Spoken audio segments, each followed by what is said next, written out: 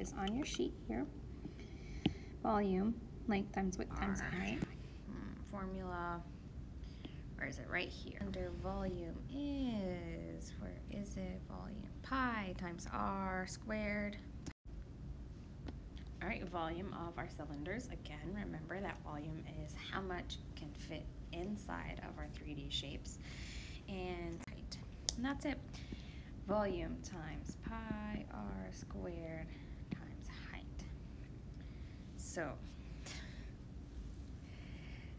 radius squared times height times pi. So here our radius, we're going to cut that diameter in two, is 7.5. Volume is pi times 7.5 squared, and our height is here at 9.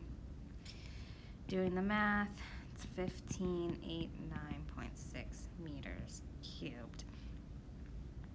There's not much else to this. It's pretty similar to our other ones. It's our area formula for our circle times the height of the cylinder.